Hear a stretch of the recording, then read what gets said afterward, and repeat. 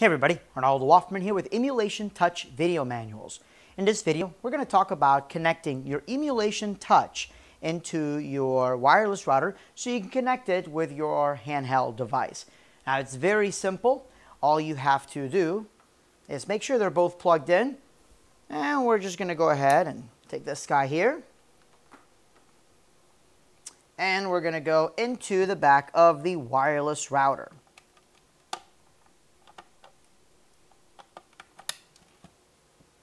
Right away, your wireless router should light up showing a connection, and you should also see your little lights here blinking as well.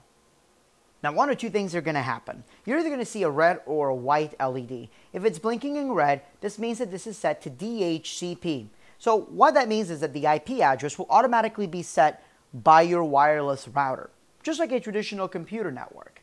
If it is set to white, then the touch is going to be set to a static IP address. And we're going to go over differences on that later on. This is really good, especially if you want to do some direct programming from your computer. And I'll cover that in a video as well.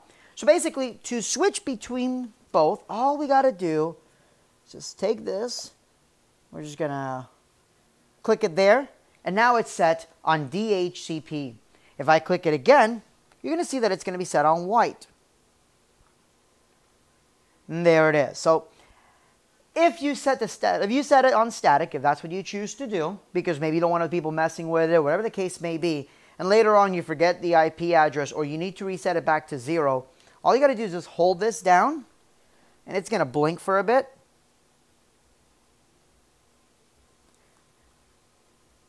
Once you see that rapid blink, we're back to the static IP address, or the default one.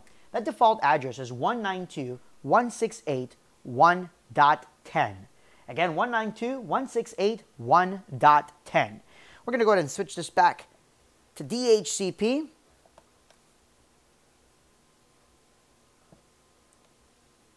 This router is already set to work on DHCP, so it should be an instant connection into the iPad. We're going to go ahead and open it up. It's going to present you a black screen at first. You should be greeted with a nice blank Emulation Touch interface, like you see here.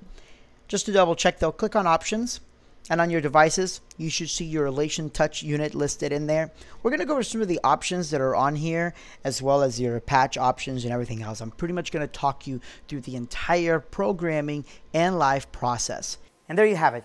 The Elation Touch unit is now connected into my handheld device and will be ready for programming or even remote triggering using the second remote app. If you guys have any questions, comments, or anything like that, please make sure to leave them in the comments below. As always, thank you so much for watching. Please make sure to like, subscribe, and share with other people that you believe would benefit from this video. Thank you very much for watching. Good night, and God bless.